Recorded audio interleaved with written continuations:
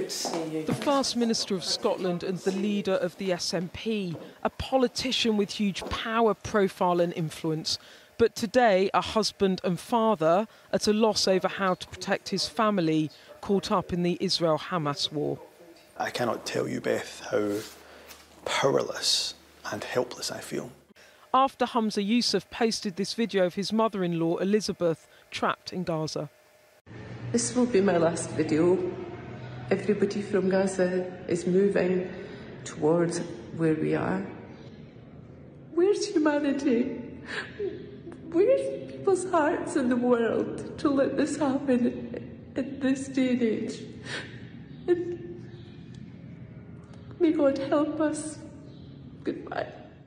Do you fear that you'll never see them again? We look at our phones every night. My wife will look at her phone every hour, because at night is when we're most distressed, as you can imagine. And I do not know, I genuinely do not know if I will see my mother-in-law and father-in-law again. Nadia doesn't know if she's going to see her mum and dad again. How do you explain this to your little daughter about her grandparents? For my 4-year-old Amal, we tell her that Granny is scared of the thunder, and she keeps asking to speak to her gran, and at times we can get through, and most of the time we can't. And then she keeps asking us, is Granny still scared of the thunder? And we're saying she's still scared of the thunder.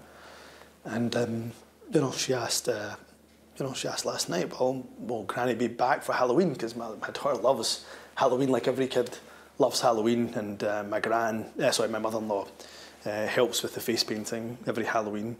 And we said, of course, she will be back. But in my heart, I don't know if she will. Have you spoken to the Prime Minister about it? Have you asked him to help? I'm disappointed, I have to say, that James Cleverly himself hasn't been in touch. So the Foreign Secretary hasn't been in touch, the Prime Minister hasn't been in touch? No, neither of them.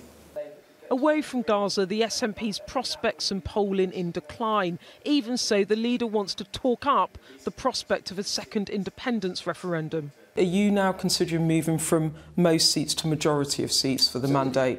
If it was the most seats, you could get 24 and Labour could get 23 and then you could claim a mandate. I mean, that would be ludicrous, wouldn't it? If you win the most seats, you tend to be the winner of the general You've got 48 election. seats at the moment. You can't possibly say we've got justification to call for a referendum. The party that wins the most seats tends to be declared the winner of that general election, and then you can push forward with the mandate that you have in your manifesto. But politics on the back burner in the face of personal pain. What really matters to this man is getting his family out of Gaza. Beth Rigby, Sky News, Glasgow.